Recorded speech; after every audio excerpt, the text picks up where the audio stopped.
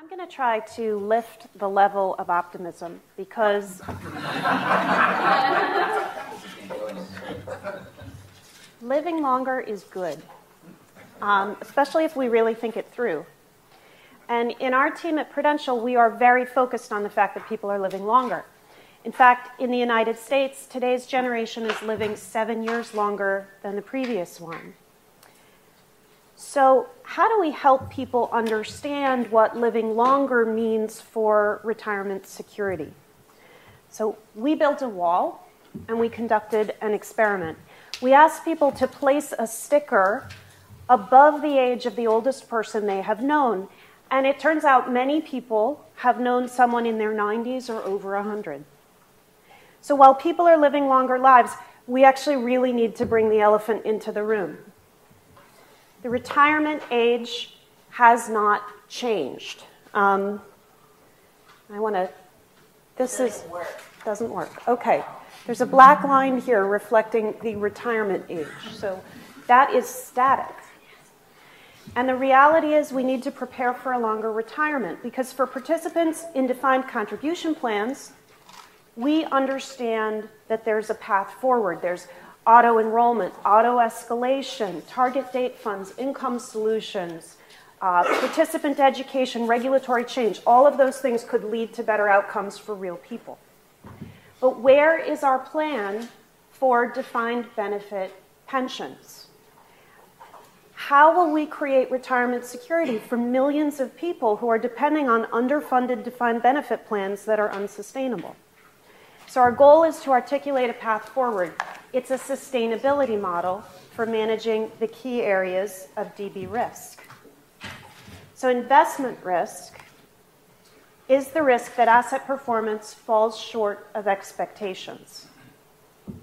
Longevity risk is the risk that plan participants live longer than expected. And intergenerational risk is this risk that the plan pays the benefits of current retirees at the expense of younger people. Now, the failure to manage these key risks is behind the growing funding gap in DB plans today. But there's good news because we can do something about it. So investment risk can be managed. Risk can be budgeted to try to keep potential losses to affordable levels. And to live within that budget, lower risk, lower volatility investing is the key. There are strategies like LDI, absolute return, private placement loans, ground leases, commercial mortgages, all kinds of ways to get value in that strategy. Now, longevity risk can be managed too, especially if we come to terms with some key challenges. Retirement age has to increase with healthy life expectancy. And we need a safety net for disabled workers to retire early and with dignity. The remaining longevity risk in pension plans can be insured. Now, the best way to manage the intergenerational risk is to maintain a healthy funded status and prudently manage the investment and longevity risk. The sustainability model will help pension funds regain a path toward a stable future. So now that we've defined the sustainability model, we're going to race through some of the key themes and considerations from the paper. Defined benefit pension plan sponsors are literally surrounded by risk. They've promised to pay monthly benefits to plan participants for as long as they live and no matter what happens to the assets. So liability risks are shown on the bottom half of this risk dial, and they're really dominated by longevity and inflation. Asset risks are shown in the top half. So long-term investors, the conventional wisdom was always pension funds should take the asset risk. So they've been investing in equities, private equity, hedge funds, commodities, real estate, you name it, they've got it. But the value of those risk assets fluctuates in ways that bear no relationship to their liabilities. So today, plan sponsors have learned the hard way how much risk that strategy entails because their funded status has been excruciating. Twice in the last 12 years, US pension funds, these are corporate plans, have lost more than 30% funded status in market downturns. So there was the dot-com bust, and then a recovery, and then a financial crisis.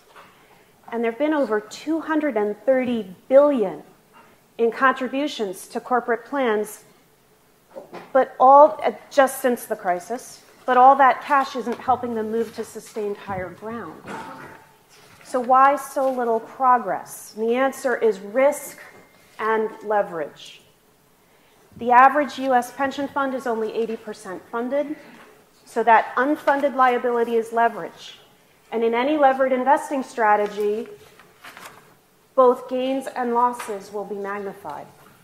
In addition, the average US pension plan is invested in 50 to 60% risk assets and only 40 to 50% bonds or liability matching assets. So they're holding tremendous interest rate risk due to that asset and liability mismatch.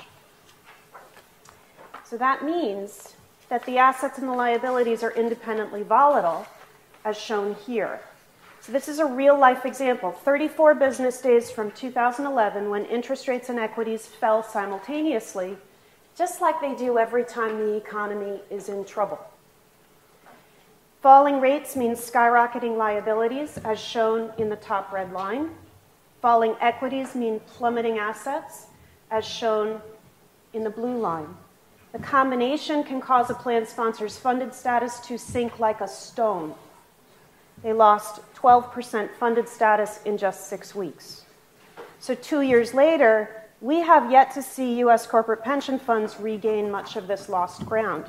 And the current approach for public plans is no better, probably worse.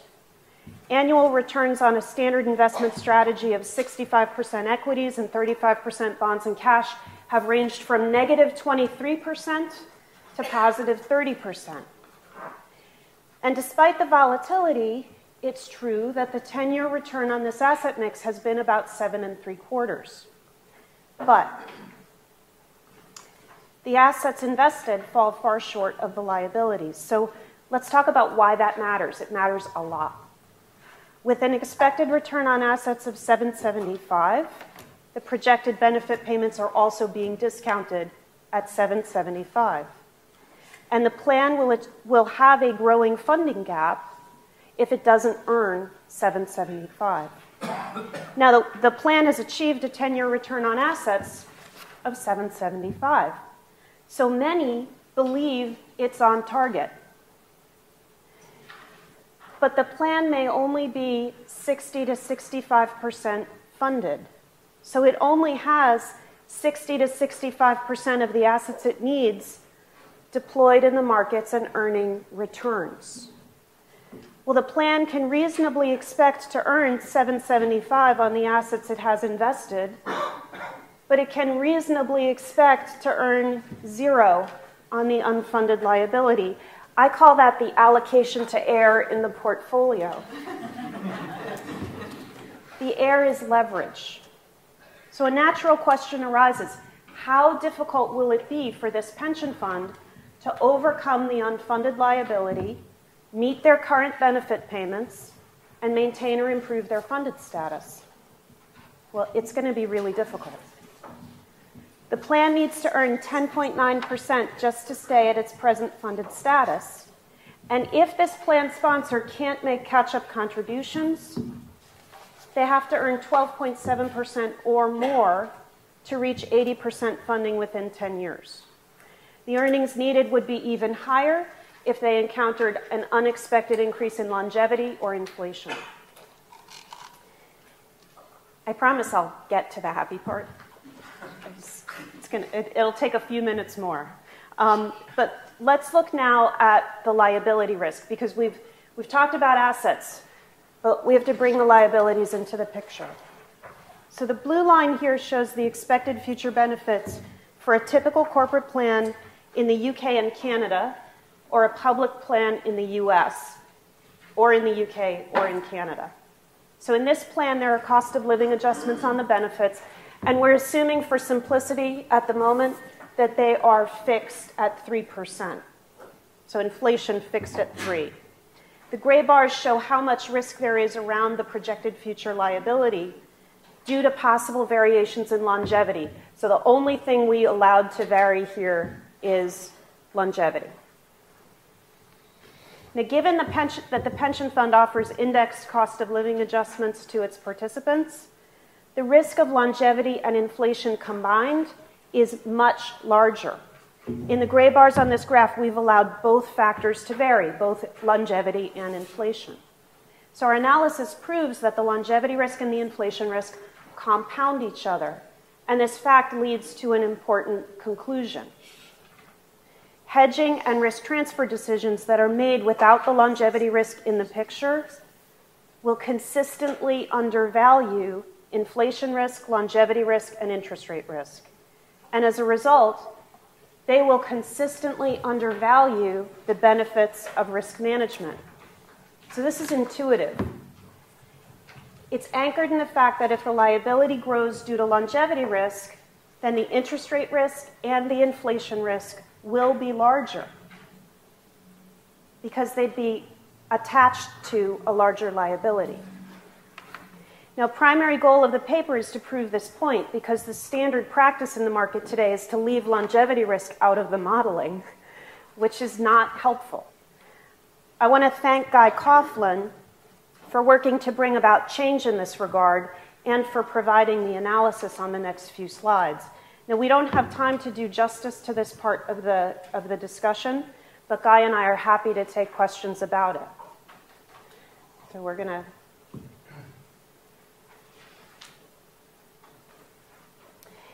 So we're creating a sustainability model. I promised I'd get to the hopeful part.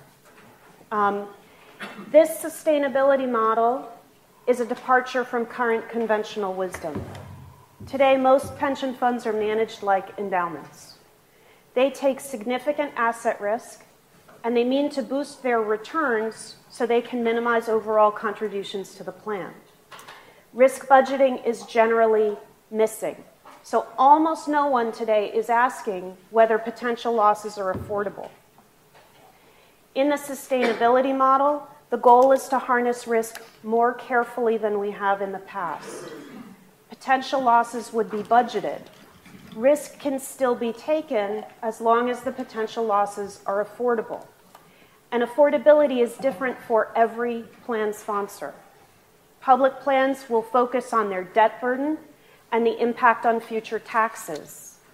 Corporate plans will look at debt burden, shareholders' equity, and free cash flow. So once that risk budget is set, the next step is to allocate the risk budget. For a closed or frozen plan, the asset strategy would be roughly 3/4 fixed income.